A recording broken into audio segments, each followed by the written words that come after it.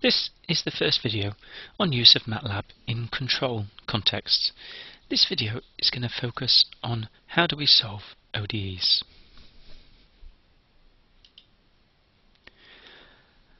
Therefore, we've got a very simple objective. We just want to show how can I use MATLAB to solve an ODE.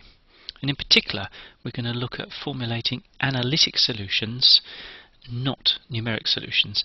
And you'll notice that if you do want a numeric solution, you can get this from the analytic solution using subs.m. But that's not covered in this video, and you can look that up yourself later. We're focusing on time domain methods, and you'll notice that after this particular video, the rest of the videos in the series tend to move to Laplace and focus much more on control. But this is an introductory video just to do the basics and say, okay, I've got an ODE which represents my system, can I solve it? Now, the viewers are reminded that there is also some discussion of this in the 6th video in the first order responses series. Let's define what we're going to assume then. So we're going to start with a first order differential equation, just a simple one. You'll notice what we've got here, a dx dt plus bx equals f of t, and some initial condition, x of 0 equals x0. And the question we want to ask is, how do we enter this information into MATLAB in order to determine x of t? Now the basic command we're going to use is dsolve.m. That's a MATLAB built-in function.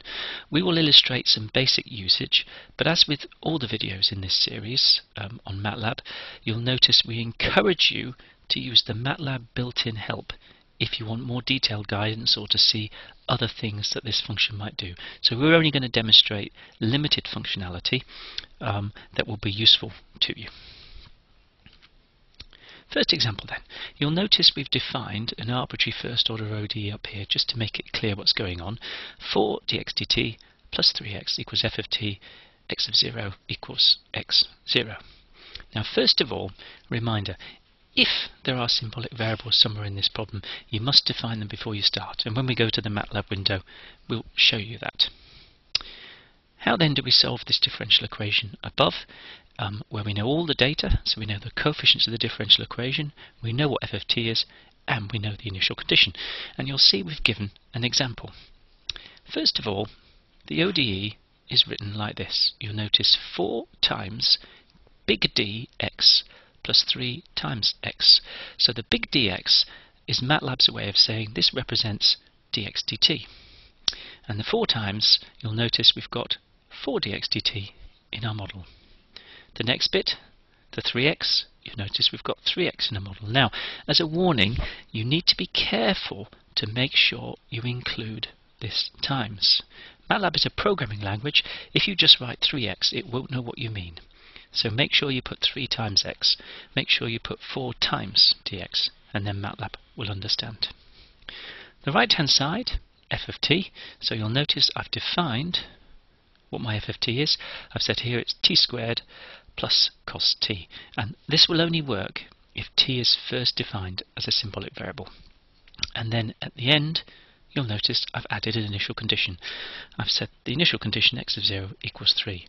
Now, other things you might want to notice about the syntax here, there's a quote there and a quote there around the definition of the basic model, and there's a quote here and a quote here around. Let's look at a second example then.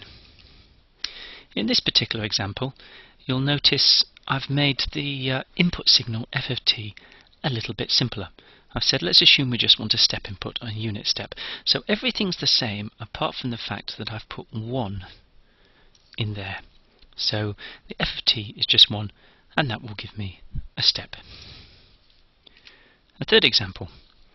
What happens if all the data is provided, I want a step input, but I'm going to provide the initial condition in a slightly different form. So instead of saying I've got the state at time 0, you'll notice the initial condition has said I know what the value of the state is at time 1.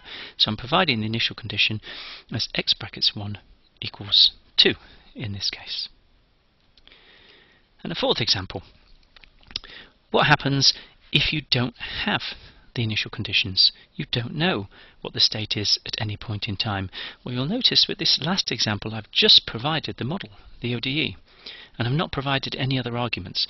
Now if you do that, MATLAB will still solve the problem, and it will have some undetermined coefficients in the solution because you've not provided it enough data to give a complete solution. And you wouldn't be able to solve for those undetermined coefficients until you provided MATLAB with some initial conditions. Okay, 2 more examples to come. What happens if you want to include some unknowns in your differential equation? If you look what I've got here, I've said, look, I'm going to define the differential equation as t dx dt plus kx equals f of t, and my initial condition I'm also going to write as some unknown. Now, if I want to do that, the first thing I need to do in MATLAB is make sure these variables I'm going to use are defined as symbolic. So I've written this statement, sims k capital T y0. Oh, that should be y0 or x0. So here's an example of how I might use that. You'll see I've used y now instead of x. MATLAB's quite happy for you to use whatever variable you want. So you see the model is written here as t times dy plus y equals 1 and y dash of 0 equals 2. And this is equivalent to saying t dy dt plus y equals 1. And MATLAB will now solve this, and it will write the answer in terms of this capital T because it's not defined but it's being given as a symbolic variable. And one final example on first order. What happens if you've got lots of symbolic data? So here I've got a t there which is not known, a k there which is not known, and an initial condition which is not known. And in this particular case, again, MATLAB will solve it, and the solution will be written in terms of those symbolic variables. So let's go to MATLAB and demonstrate some of this code. So there's our command window. We just find the lines. So we'll do it one at a time. Start from the top. First, define t as a symbolic variable, because I'm going to define a function in terms of t. So the first line we did was this one here. Okay, so you'll see we've got, let's see if we can make this window just a tiny bit bigger so you can see it all. There you go. So xt equals dsolve, and you'll see that's the line we put in the window. And what's MATLAB done is come up with this lovely solution here. Now, by the way, the solution goes off the right hand side of the page. I'm not too worried about that. The key thing is MATLAB does it for you. What about the next example we showed? We had this one here, line 4, where we did a step response. And there you see, it's come out with a nice neat solution for you. There's the step response of 4 dx dt plus 3x equals 1 with the initial condition x of 0 equals 3. The next line, you remember I changed the initial condition so it wasn't defined at time 0 but defined at time 1, and again MATLAB's quite happy, out it comes with the answer. And the final example on this one, you'll notice I gave no initial conditions. So there's the answer with no initial conditions, and what you will notice, perhaps if I draw it down here, there's an undetermined coefficient, C2, because we didn't give it initial conditions it can't solve. Okay, so you've got one undetermined coefficient because this is a first order differential equation. What were the next examples then? So next you'll see we said, okay, let's create some more symbolic variables. There they are, k, t and y0. And let's see if we can solve these problems with symbolic variables. So here was the first example. You'll notice we did t dy dt plus y equals 1 and gave initial condition y of 0 equals 2. And what does the solution look like? Most important thing to note, if you look at the solution here, is the solution is written in terms of capital T. So it's solved a generic equation and you can put in whatever t you like. What about this next example? Let's try this one. Here you'll notice we've got symbolic variable capital T, symbolic variable k, and the initial condition is written as a symbolic variable. And what do we notice with the solution? All those symbolic variables occur in the solution. So if you knew what those variables were, you can plug them straight in.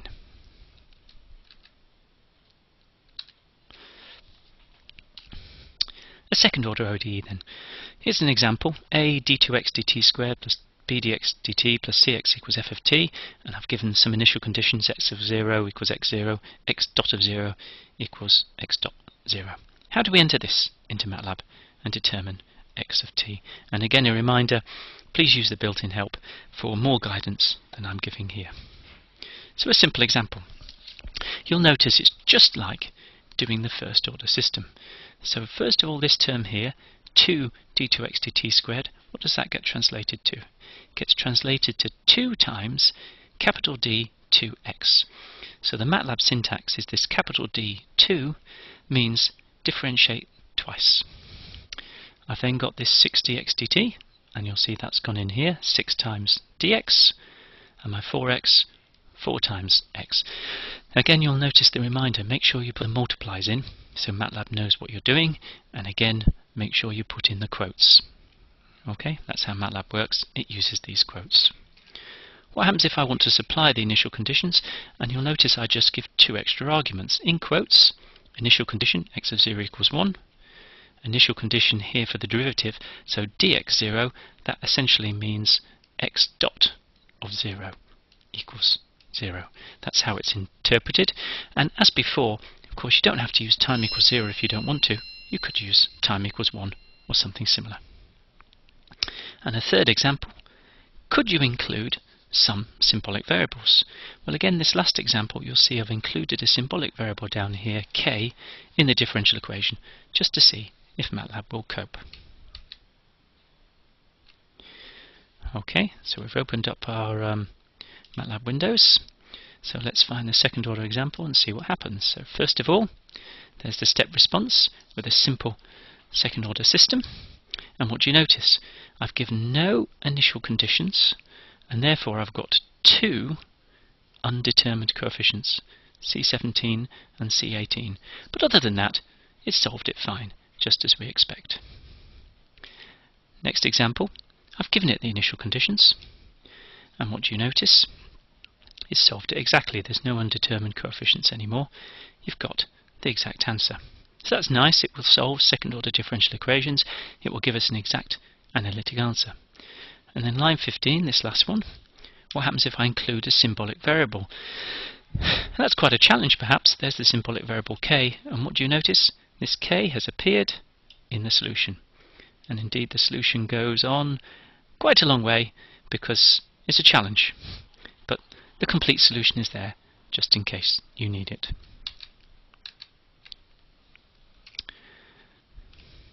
What about third order examples? Well, hopefully this is straightforward by now. You can see what's going on. So if I want this third bit, the 2 d3x dt cubed, then I write this like this: 2 times d3x. Here's the second derivative. This is the same as we did on the previous slide. 2 times d2x. Here's the first derivative, 6 times dx, and the 4x becomes 4 times x. And in this case, in order to solve completely, I need 3 initial conditions. So I've supplied 3 there in terms of the various derivatives, but you can probably supply them in another form if you want to. Now, just a warning here, I think if you try to put symbolic variables into this, you might cause a problem because there may not be a simple solution, but you can always try and see what you can get away with. So let's again do this last problem. We should have a third order example stored on here somewhere, so we can just demonstrate it. There it is. So there's that third order example we've just done. You plug it in, and lo and behold, MATLAB's given you the solution. Now you might not like the format it's given. It is rather messy. However, the key point is it has done it for you. The solution is there. So in conclusion, we've demonstrated the dsolve tool for finding analytic solutions to simple ODEs. In order to generate data for the corresponding plots, if you want a numeric data, you could use subs.m, but that's not something we're covering here. And we've just shown a limited functionality for dsolve, but I would encourage you to explore a bit more and see what else